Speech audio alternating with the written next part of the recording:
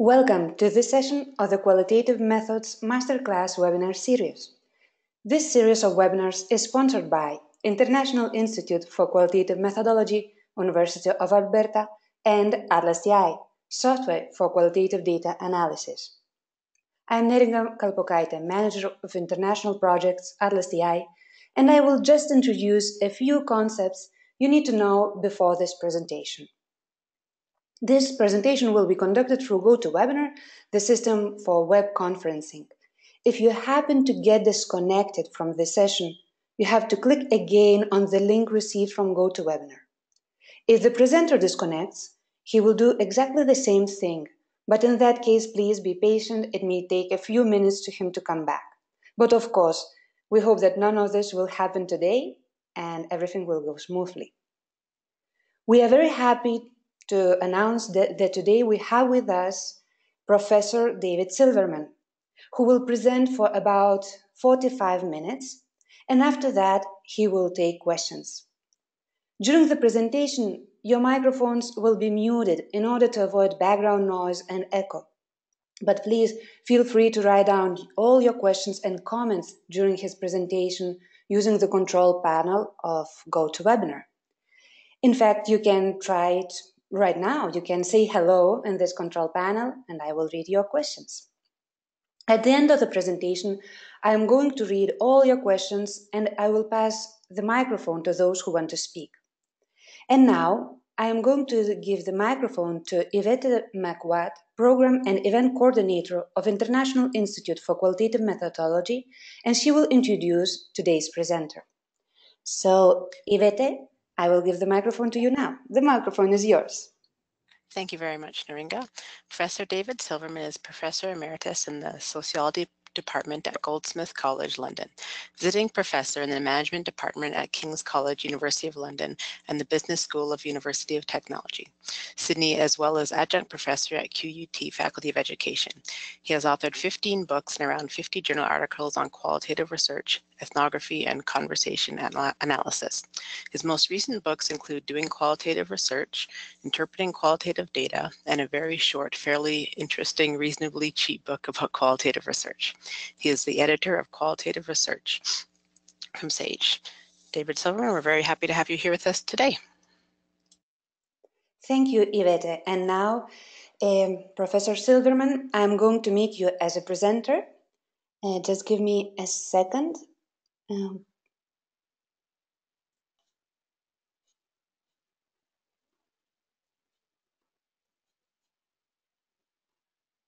Let's convert you as a presenter and wait for a few seconds to make it happen. You should receive a message right now saying if you want to share your screen. Did you receive it? I will open your microphone as well. Here you go. Professor Silverman, can you hear me? Yes, I can. Yes. And did you receive a message saying, would you like to share your computer screen? Yes. Fantastic. So now you are the presenter and the microphone is yours. Okay. Thank you very much. I'm going to talk about the way in which interviews have come to dominate as a way of gathering data in qualitative research and why I think most of them are poorly analyzed. A lot of my talk will be based upon a paper that I wrote in qualitative research last year.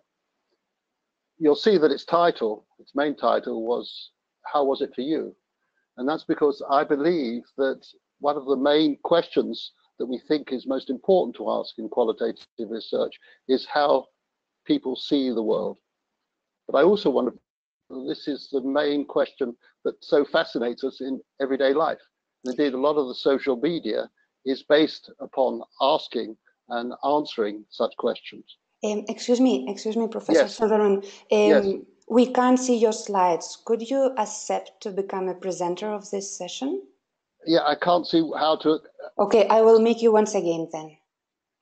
Let's see. It says if I'm not ready, I should click X in the top right-hand corner. It doesn't say what else I'm supposed to do. You should receive a message saying if you want to share your screen, but I will try to, give me a second, I will see what can I do in order to resolve it. Yeah, and once again, I will make you as a presenter. Just right now, you should receive a message saying, would you like to be a presenter? Do you see that message? I've got it. Okay, so now you have to click on it and say yes.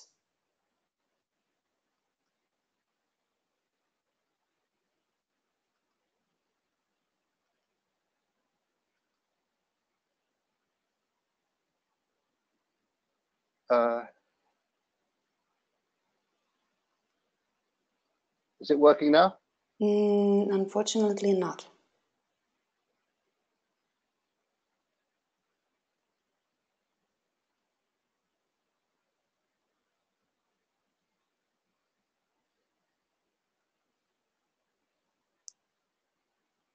Maybe I can try again to convert you as a presenter.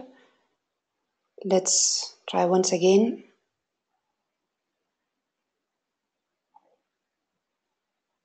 Okay, so I'm inviting you to be a presenter once again, and maybe you can minimize your PowerPoint slides before accepting to be a presenter. Maybe you have this message accept to be a presenter behind your PowerPoint slides. Do you see the message? I see the message, but I can't work out. I can't get a smaller screen to move my PowerPoint slides to. And if you click on escape on, I don't know how, or just close. Let me try.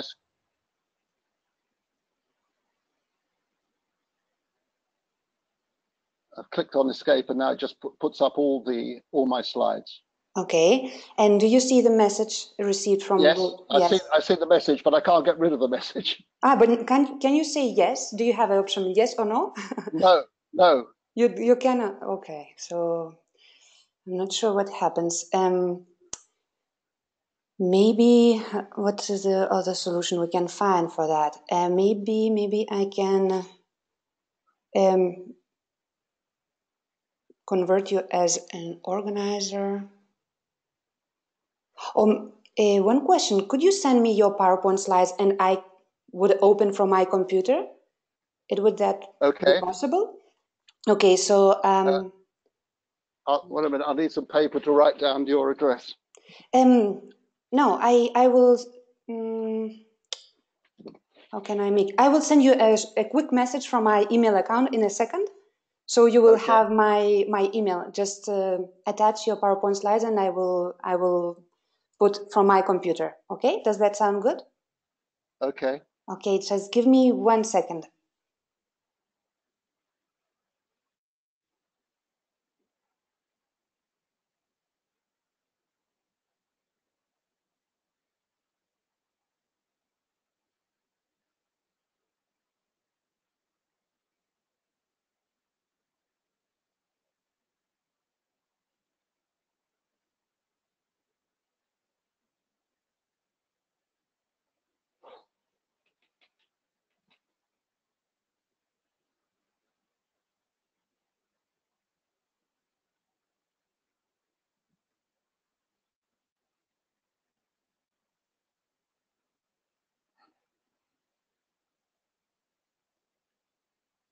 Okay, I just sent you a message. I said that it's me, so if you could attach your PowerPoint. Oh, great.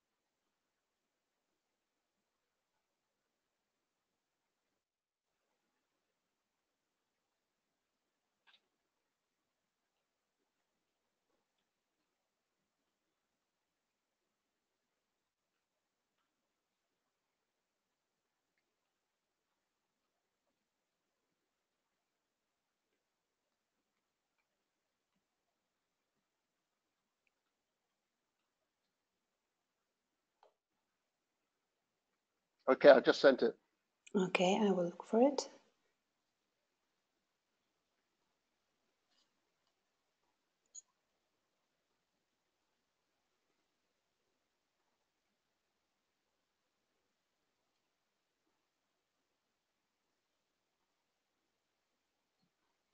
Okay, so here we go. I think that I have your first slide opened. Fantastic. So whenever you want, let's start, and I will just, whenever you tell me, I will click on the next slide. Change the Okay? slide. Okay. Yeah, thank you. Okay. In this talk, I'm going to be going through why interviews are so much the default method in qualitative research methodology, and why I think we should be more cautious about rushing to do interviews. And if we are going to use them, how we can improve our analysis of interview data. Next slide. The talk is based upon a paper that appeared last year, and it has its main title as "How was it for you?" And the reason for having this as the title was that it seems to be the main reason why we are tempted to ask interviews is that we're so concerned with how other people see them. But what's curious about this question, how was it for you, is that it's also the question that is central to our everyday life. Think of the importance of social media, where we're so concerned about hearing other people's experiences and telling them about our experiences. So I want you to think about whether seeking to answer this question, how was it for you, is a research activity or much more likely an everyday activity, and how we should be cautious about treating what is really an everyday activity as a research question. Next slide. A lot of my work is presented in the books that Yvette mentioned just before, and I just draw your attention to doing qualitative research, which is very much a PhD primer based upon questions that PhD students have sent me when they attend my workshops and how I've answered those workshops. Next slide. Okay, let's think a little about the dominance of interviews in qualitative research. In my own research, I've hardly ever used interviews for reasons that will become apparent as I talk. How then do I gather data? Well, I've gathered data largely by trying to get inside settings and obtaining recordings of what actually happens in those settings. And my preference is that I like to understand how people ordinarily do things without the interviewer questions based upon their own priorities, which may have an unknown relationship to the priorities of the participants. Another reason for wanting to use non-interview data is that I believe it's an area where the quantitative researchers are, in some senses, stronger than we are. After all, they can survey large random samples of interviewees, and they can use measures that are pre-tested, whereas often we're just interviewing half a dozen people, and our questions are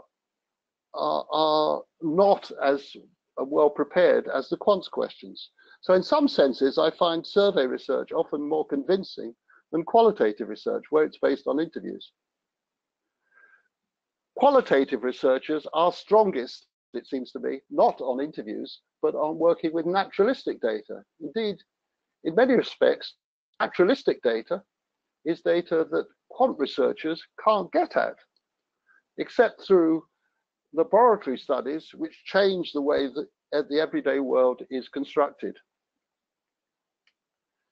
Nonetheless, despite these issues, when I come to teach PhD students, I find roughly between 8 and 9 out of 10 of them have a strong preference for gathering their data through interviews. And this occurs across disciplines, it occurs across countries. It seems to be a universal feature. And this is hardly surprising, since many of their supervisors also have a preference for interview data and work with it. Next slide.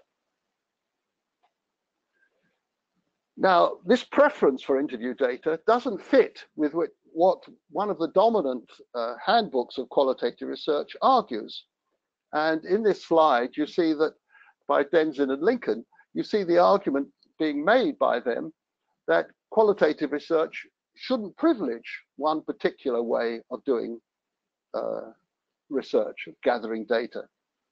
But actually, this statement of Denson and Lincoln's, with which I fully agree, is not how qualitative research actually works. If you look at it, if you look at most qualitative journals, next slide, what do they have? A preference for publishing papers based on interview data.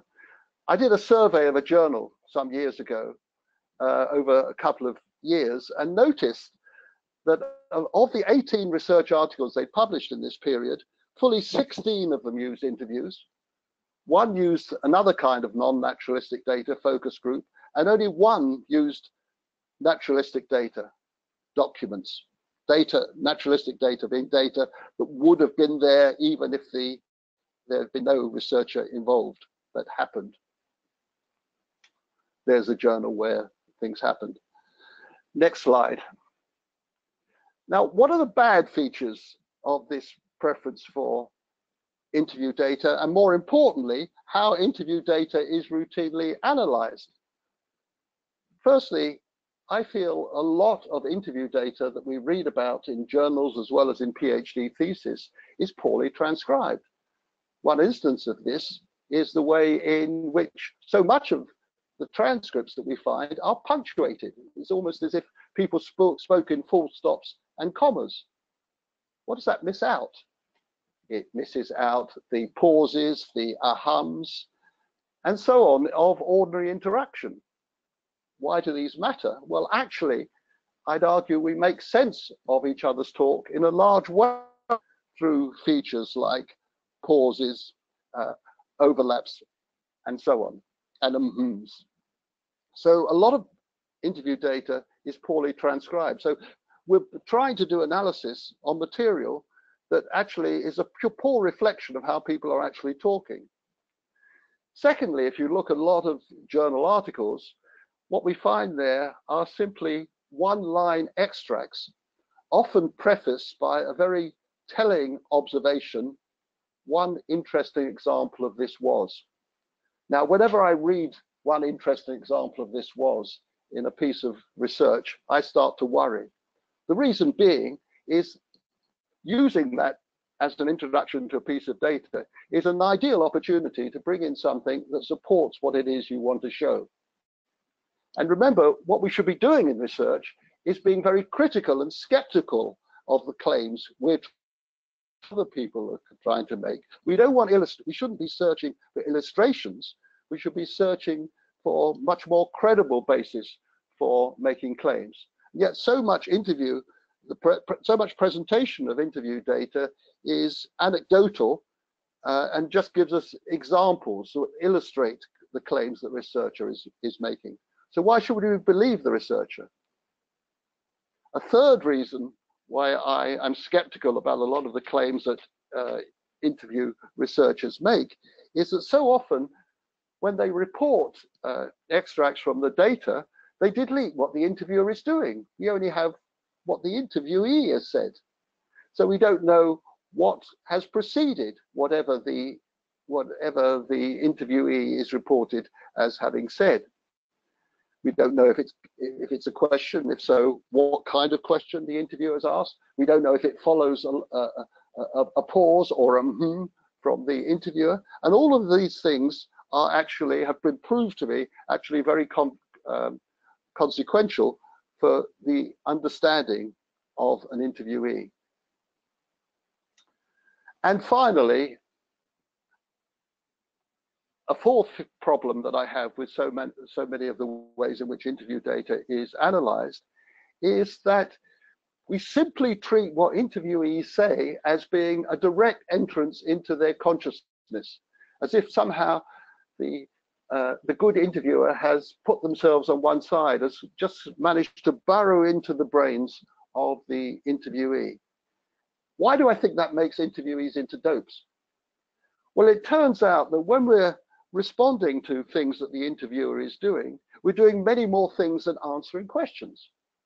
For instance, when I've looked at some interview data that other people have gathered, I see that one of the things that people do is attend to the way in which the answer they want to give might not fully fit with the expectations built into the interviewer's questions.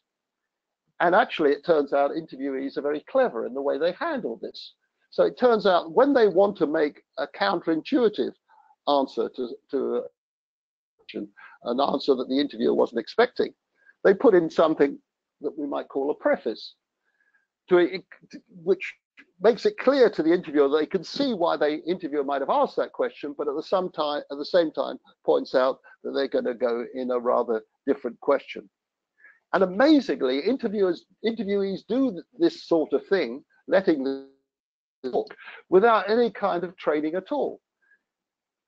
They're not dopes, and yet they achieve all these kinds of features in their interaction without any training. And yet we assume that interviewers need training and interviewees don't. Now, all of this suggests that actually interviews as interactions are much more complicated things than so many interview researchers assume. Next slide. Another kind of feature you find in so many qualitative is that after we have usually a short extract from what an interviewee has said, we get in brackets certain kinds of features of these people. We're given some information about these people. And this slide illustrates from 3 different studies what we're told about an interviewee. So in this example, we're given a woman's name, we know it's female, we're given her age, and we're given her. In another study, again, we're given a name, indicating the person is male in this case, we're given age. In this case, we're given their marital status and the number of children they have. And in a final study, we're given the number of people interviewed, but also their occupation, their gender, and their age. Well, what's problematic about this, you might say? Isn't this useful information? Well, 2 things about this.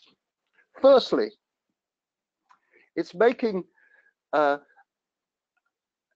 assumption that the researcher is the best place to tell us what are the crucial features of the background of each of the interviewees that they're interviewing. What's problematic about that? Well, if you think about it, just take yourself, you could be identified through any number of these classifications. And the question to be asked is, why is the researcher picking out these features and not others? So for instance, we're told age, gender, maybe occupation. Why aren't we told things like what their leisure habits are? Or other features that are important to them, but not being told by the researcher. In fact, I argue what the researcher is doing is trying to make us see these interviewees in terms which she wants us to see them in. So the researcher is making a choice from an endless list of categories, making us want to see the interviewee as a certain kind of person. The second problem with this is, if you just take gender, for instance, the researcher has identified in each of these research studies.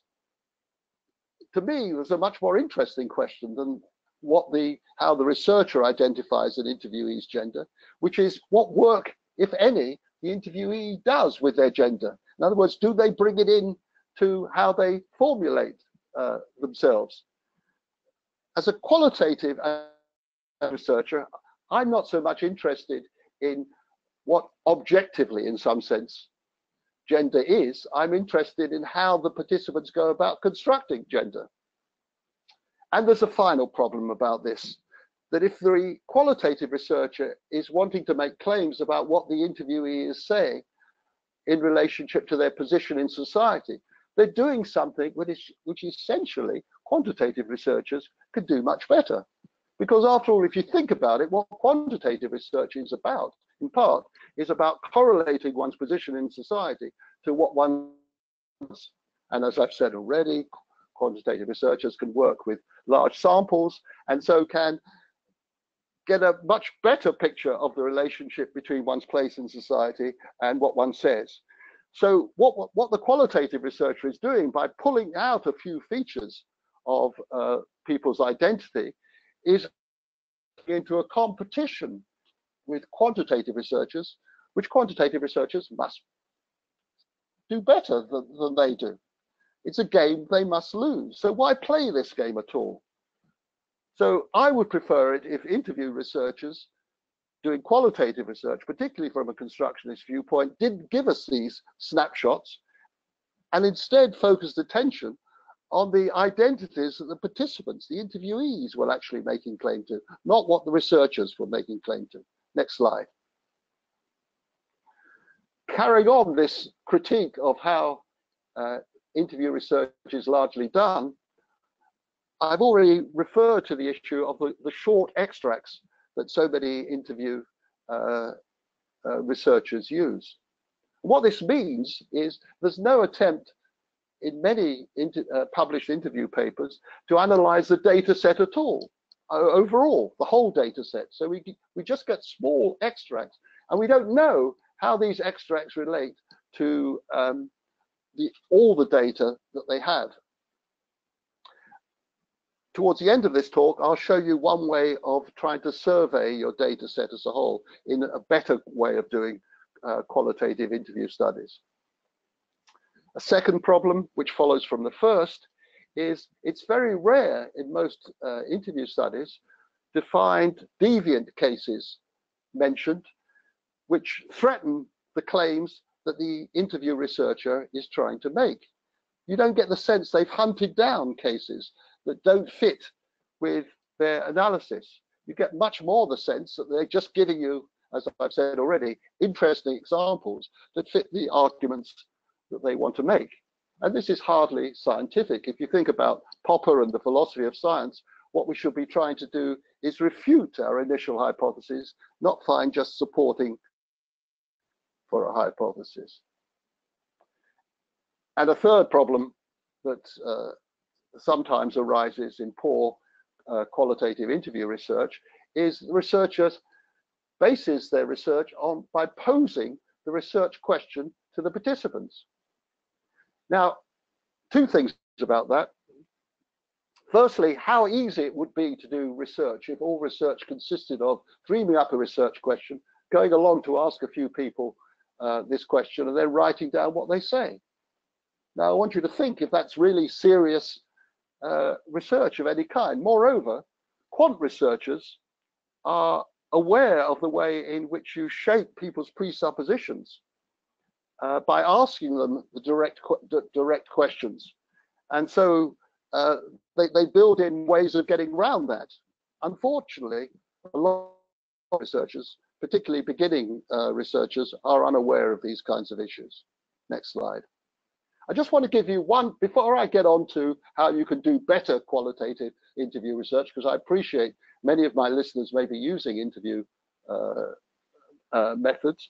Before I do so, let me just give you one final example of where I think you can go wrong in qualitative interviews. And it's a study of stalkers. And next slide. And I want to look at how in this study, and I'll give you the reference to it in a minute, I think interviews are poorly used. And I want to show you the way in which I think what's going on here is an analysis that claims to be social research, but instead draws upon very many common sense assumptions about the world. It's a quite old study by the authors of Johnson and Rowlands. And this is how Johnson and Rowlands set up what they're trying to do. They want to see how who stalk interpret their actions and try and find out the emotions, as they put it, that lie underneath those actions. Now let's think about this as a social research project.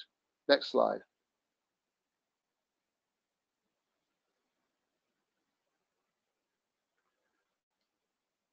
Johnson and Rowlands talk about stalkers' conflicted emotions. Now, to me, is the idea that people have conflicting emotions a social scientific idea, or is it a common sense idea? The idea, firstly, that emotions lie behind every kind of activity is part, once again, of the everyday world seen in social media. What is the scientific evidence for that? At the same time, it makes stalkers, much as I, like you, no doubt, reject what stalkers do, assume that stalkers are dopes.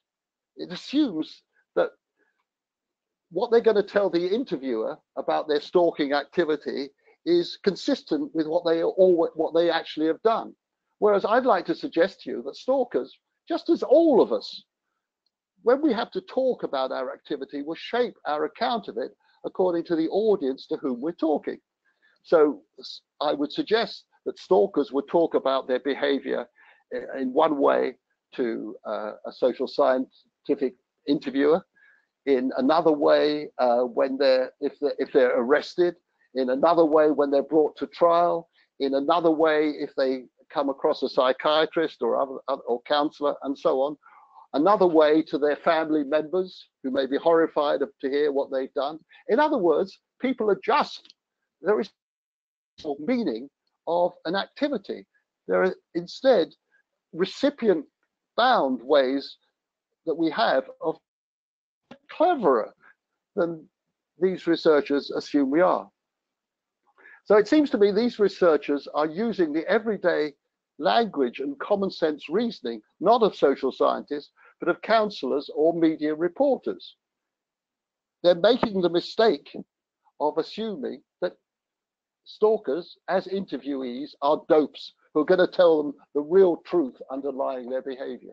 And why indeed should we assume that there is a single motive or meaning behind any activity, even an activity as apparently deviant as stalking? People often act and only find a meaning of it afterwards when they're brought to account. Most of the time, action occurs where, without reference to its meaning, we just do things. And only if we're asked or brought to account does a meaning arise.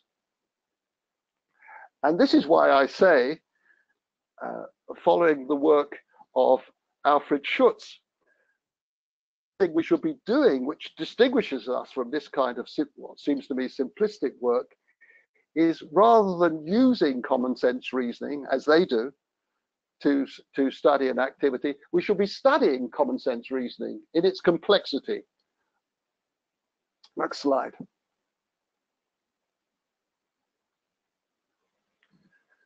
So often then, poor interview researchers are making claims about individuals.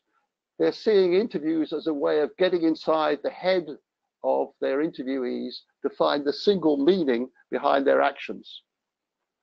And so I put a question mark around using open-ended interviews to access people's perceptions and attitudes. Once again, it draws on a common sense assumption that inside our head are a whole set of perceptions and attitudes about the world. And it's really simplistic to assume that good researchers can bore inside our heads to find what these perceptions and attitudes are. A lot of the time, we don't, as I said already, we don't think about the world in this kind of way. We just act.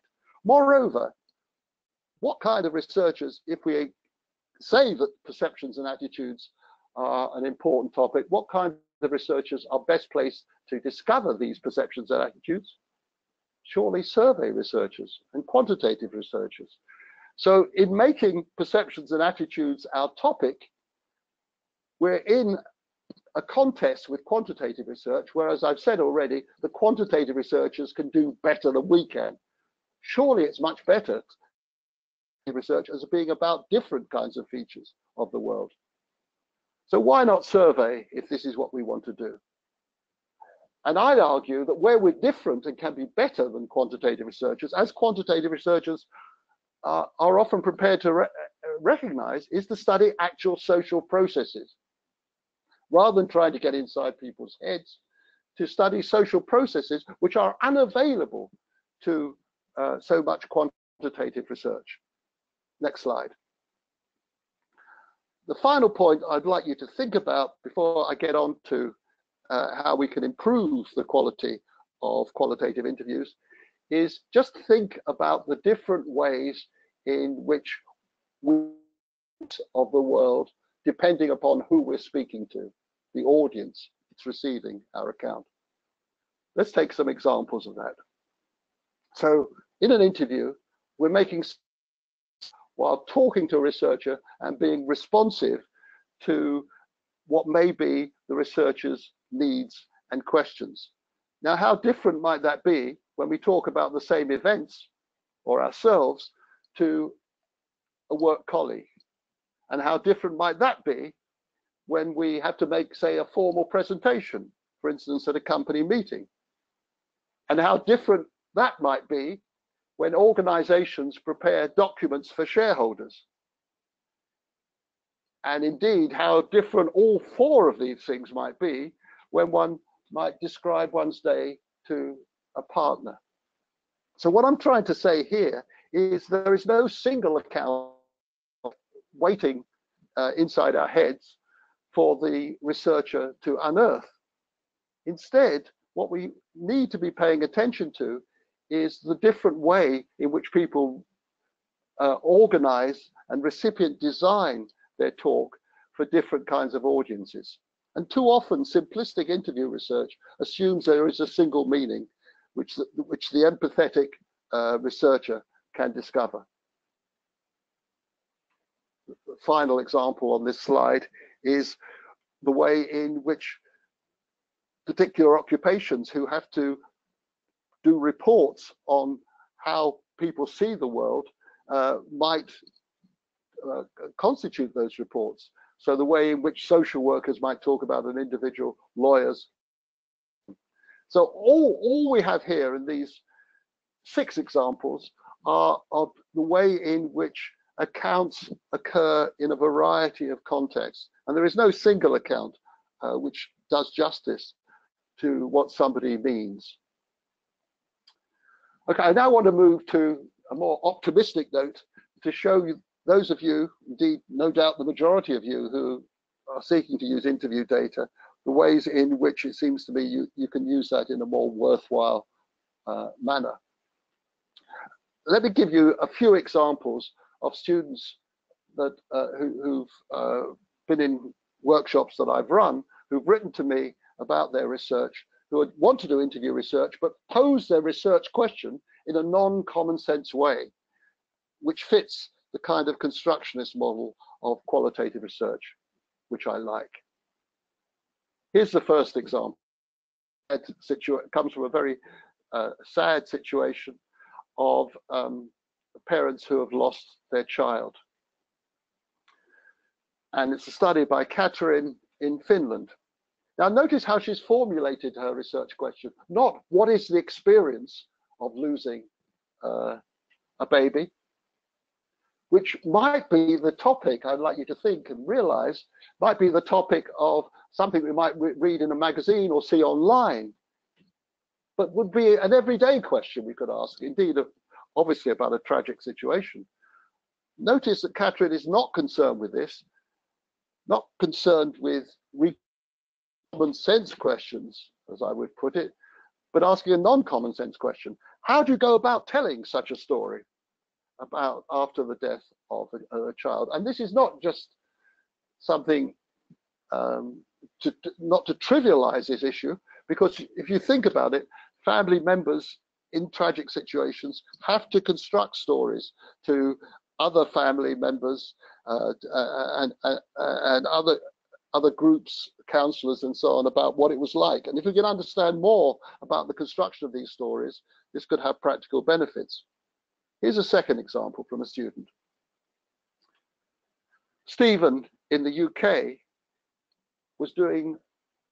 had a rather incestuous topic. He was a postgraduate himself, but he was studying postgraduate life. But look how it formulates his research question. Not what is the experience of postgraduate life like, but rather of postgraduate life are discursively constructed and sustained by postgraduates in interviews about doing their PhDs.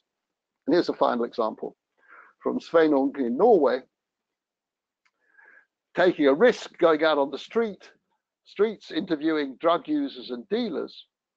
But look here, unlike a magazine article or an online article using common sense categories, Sveinung is concerned with the version, how drug users and dealers present versions of themselves in these interviews, not trying to get the truth, which is really inside their heads, as it were, but rather looking at how their recipient designing their stories to convince him of that he should respect them in the course of these interviews. Next slide. Let me suggest a number of further things that you could do in using interviews. And now I'll move on through how you formulate your research topic to kinds of things you should be looking for in your data analysis. Data analysis, after all, is crucial in all research, particularly so in qualitative research. Much more so, I might add, as I say in my books, than literature reviews, methodology chapters, and the rest. What really counts is the quality of your data analysis. How then to improve the quality of your interview data analysis? Some things to look for. When your interviewee uses phrases like speaking as a woman or wearing my professional hat, this is rich data indeed, because you haven't given them an identity. Remember the identities in brackets I was talking about earlier, where the researcher assigns an identity to the interviewee. The interviewee has actually invoked, that's gold dust for you. And it's a gold dust for you in terms of where, when, and how they invoke that identity. There's no meaning in a single term, but look at when and where they're invoking it and what function it serves in the course of their talk. So one thing to look for is signaling identities. Another thing to look for, something I've mentioned already, are prefaces. Not just, don't treat what interviewees say just as an answer to a question, but look how they formulate that answer. One of the things you'll often find is prefaces. Prefaces often come in where the interviewee wants to produce a counterintuitive or unexpected answer, or perhaps expressed better, wants to define what they're saying as counterintuitive or unexpected. Prefaces are also lovely data in your interviewee's talk. Warrants are fascinating. What do I mean by a warrant? A warrant is where an interviewee puts in some kind of justification for what they've just said or what they're about to say. Let me give you an example of that. When I was looking through interviews with managers who'd kept their jobs when a lot of their colleagues had lost their jobs, I found that a couple of them used the word lucky. Now, my interest in this was not just the word lucky, although that's interesting in itself, but where they position that word in the course of their account. And what it turned out was that both of them positioned lucky after they made a statement which could be heard as a criticism of their colleagues who'd lost their jobs, where they, to mark what they said as potentially being hearable as boasting. And the beauty of lucky is that it takes the sting out of the possible charge that they were boastful, because then it makes it clear that actually the same thing might have happened to them. They were lucky. So look for such warrants, again, like signaling identities, they're gold dust, but don't just count the number of times they appear, but look what work they are doing, what function they serve in the positions in which they occur. Next slide. And a few more practical suggestions. Try and improve your transcription. One way to get a better transcript is to have some, I don't mean just an audio typist, but I do mean a fellow researcher who's also working with interview data. Believe me, you'll miss things in your recordings unless you get somebody else to work on them, and if you do it for them, they'll do it for you. So try and find peers to work on improving your transcripts. Try and avoid trying to explain what people are saying by what you know about their identity. You'll recall that most interview transcripts have an identity on the left-hand side and then the comments of the interviewee on the right-hand side. What I mean by a right-left analysis is, rather than reading off the meaning of what people are saying by the identity on the left-hand side of the page, you look at how they invoke various identities in the course of their talk and where they invoke them, and use that to understand the identities they're giving you. What matters is the identities that the participants evoke, not ones which you invoke. The third feature I want to talk about is even more counterintuitive. What I suggest you do is, obviously at the start, you're going to read down a transcript, read down a page.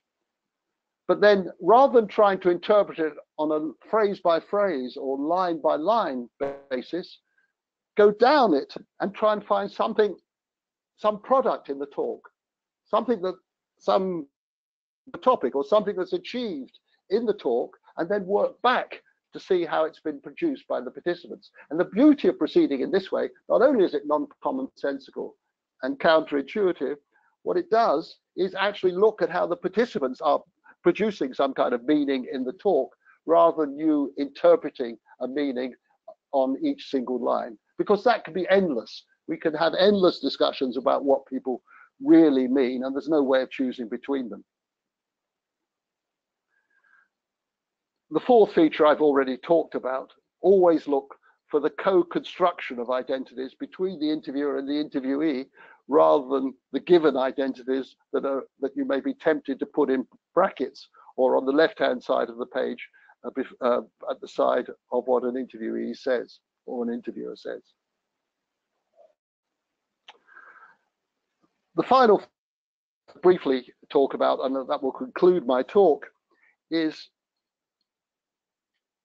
a more critical way of analyzing your data than is often done. Remember, I was talking about deviant cases earlier? Well, what I'm suggesting you do is begin with intensive analysis of, say, 1 or 2 interviews.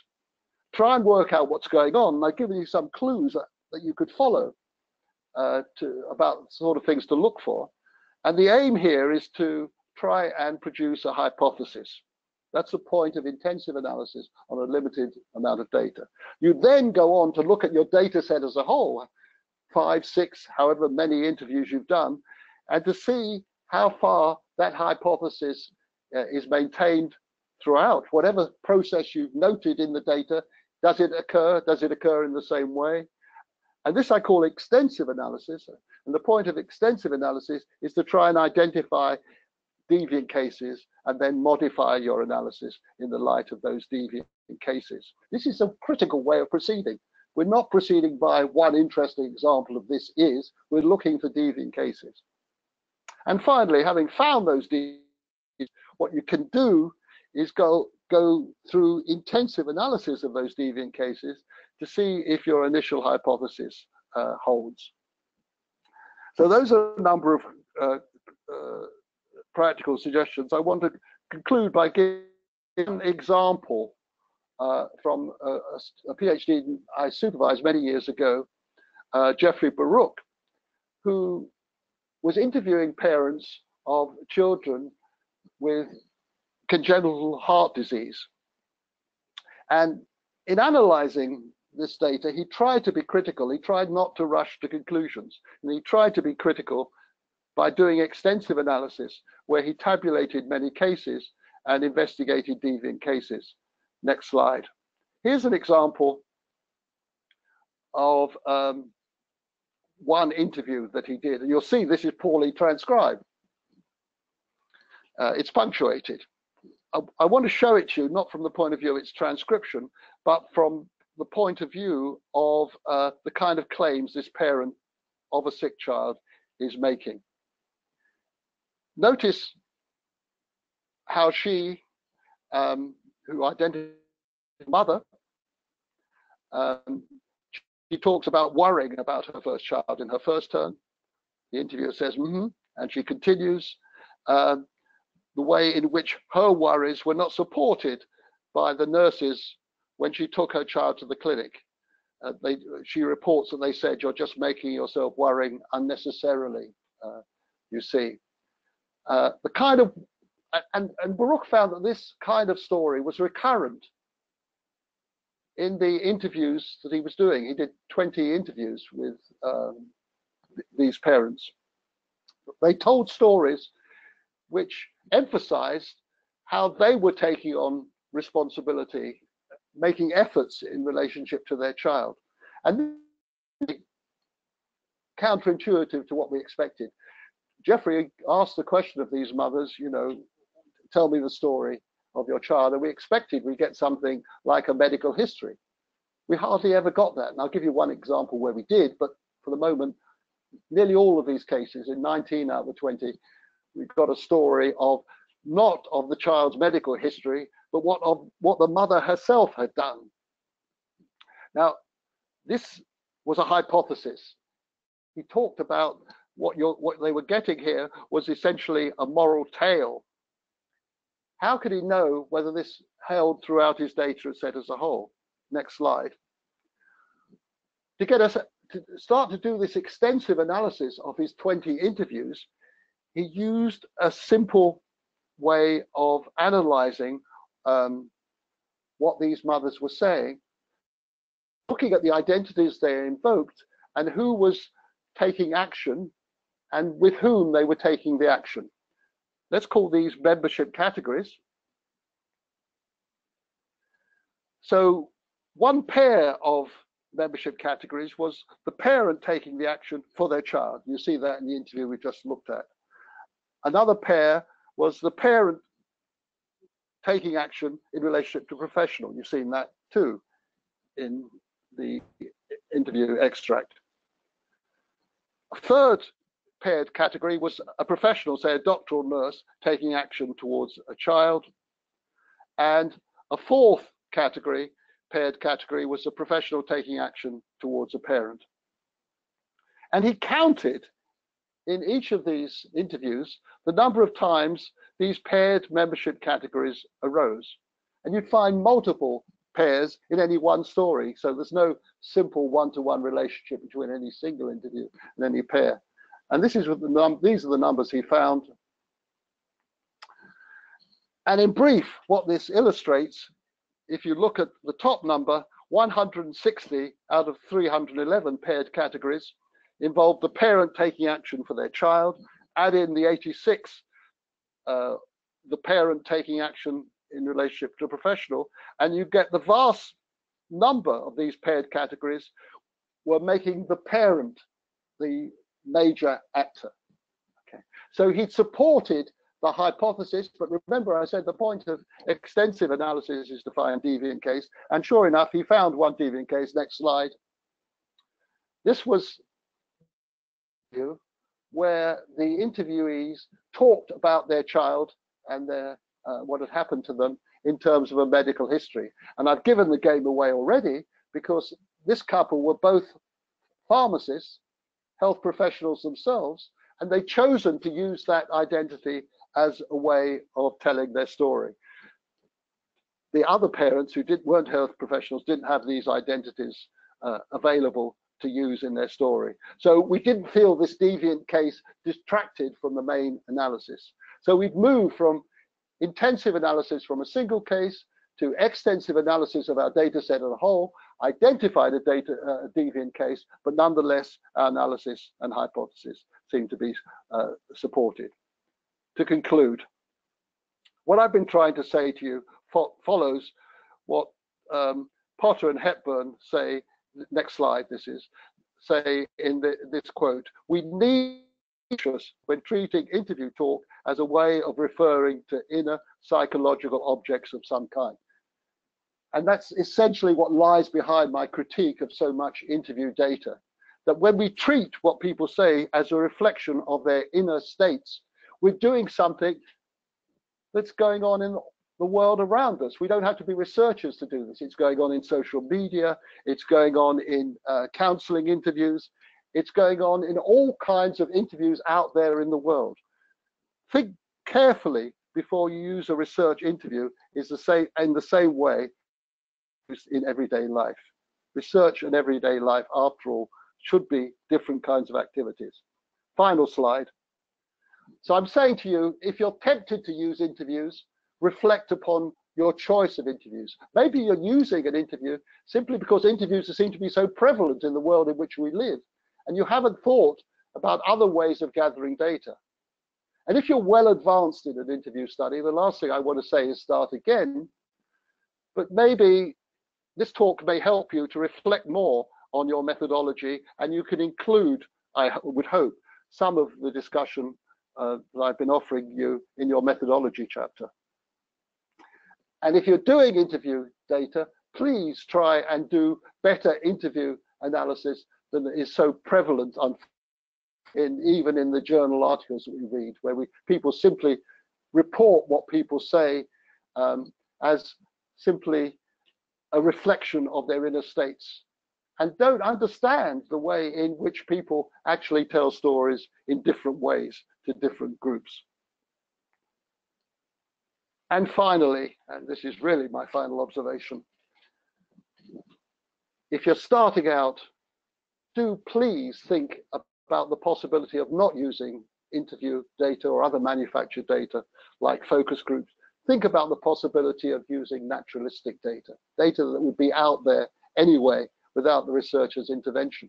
Of course, no data is ultimately untouched by human hands, but nonetheless, there can be more or less naturalistic data.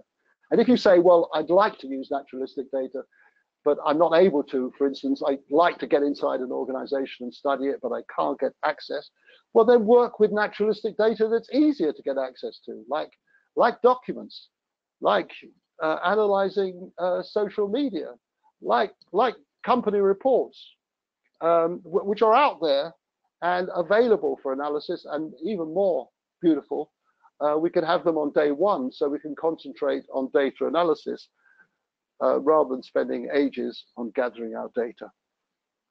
That concludes my talk, and I'd be very interested to receive your questions. Thank you very much, Professor Silverman, for your brilliant presentation.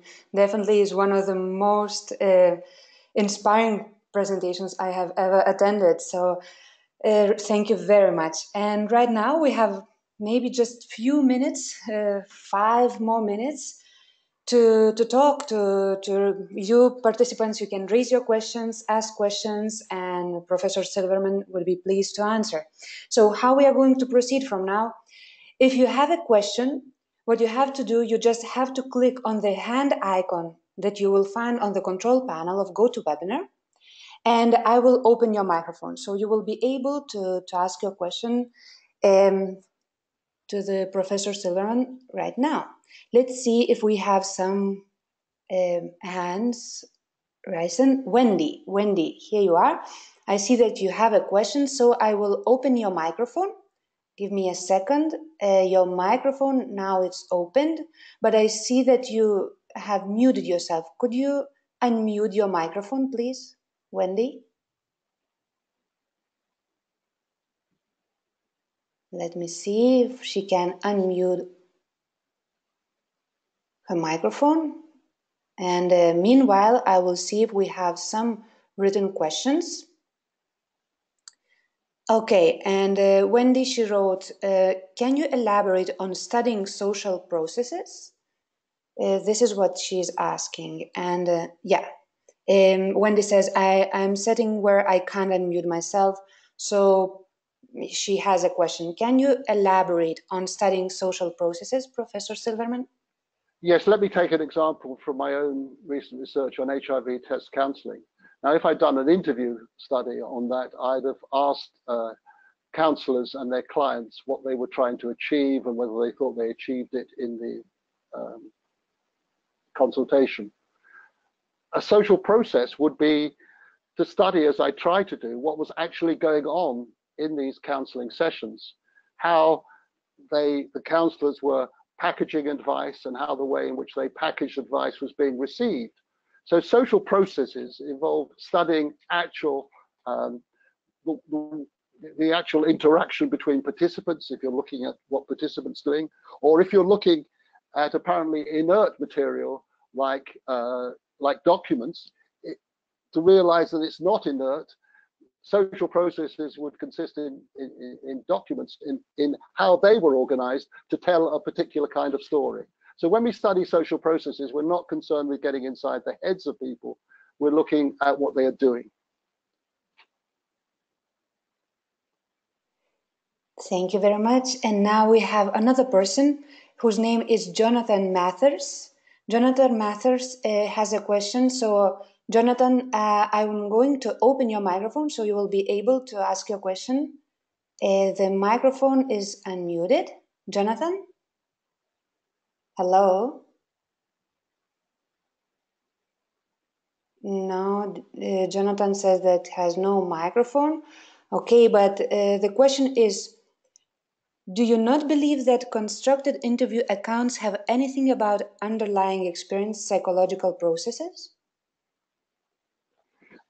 Well, I don't, because to me that's a common sense assumption, to see what we say as reflecting the grey matter inside our heads.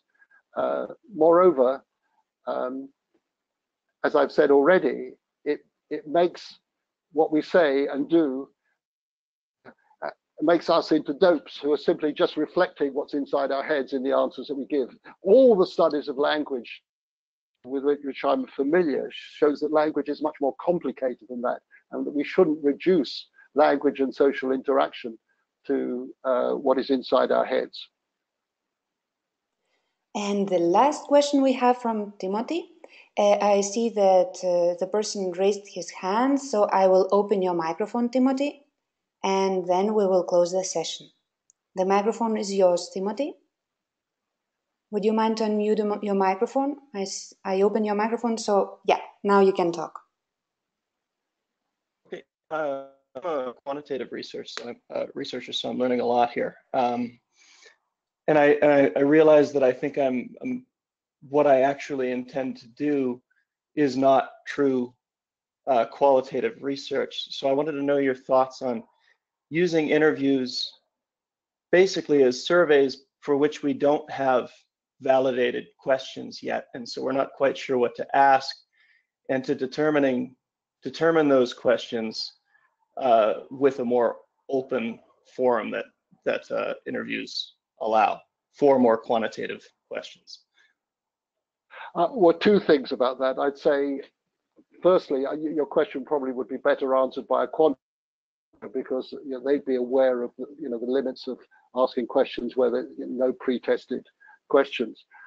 But the second thing I would say within qualitative research is actually, I don't believe there's any better way of asking a question. However you ask the question is going to impact on the answer you're going to give. So what I draw from that is that what we should be studying is the co-construction of meaning between the interviewer and the interviewee, rather than just treating whatever the interviewee says as a good or bad reflection of how they see things. So there's really no time out for social interaction.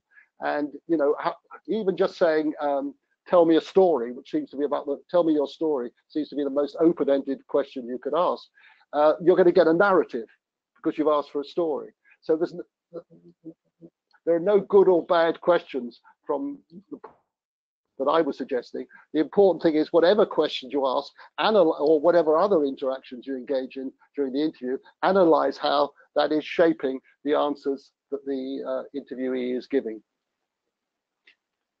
Thank you very much, Professor Silverman.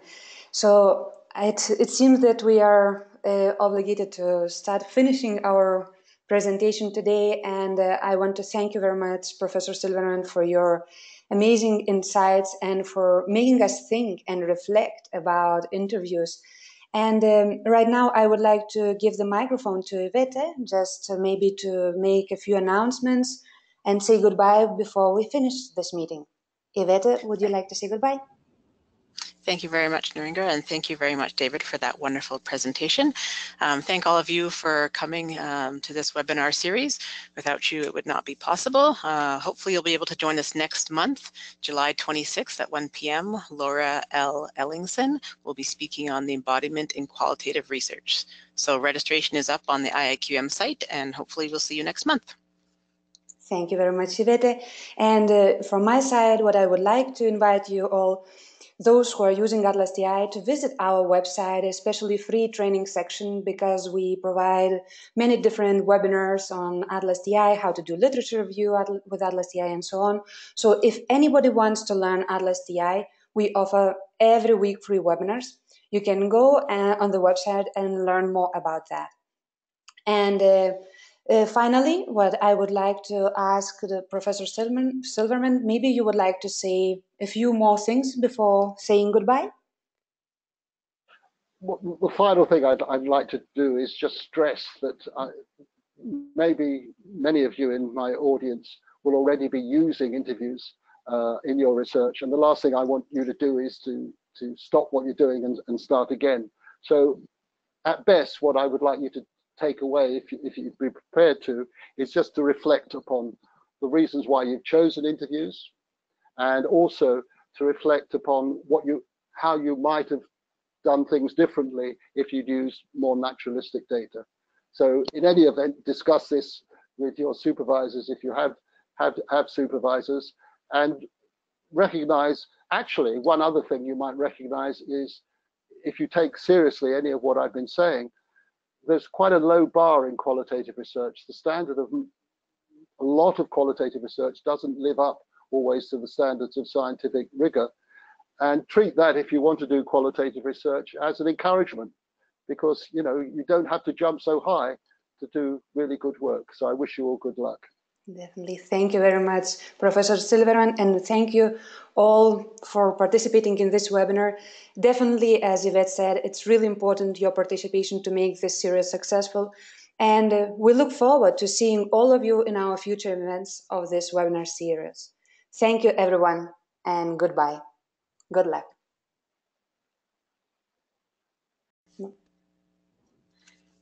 Bye.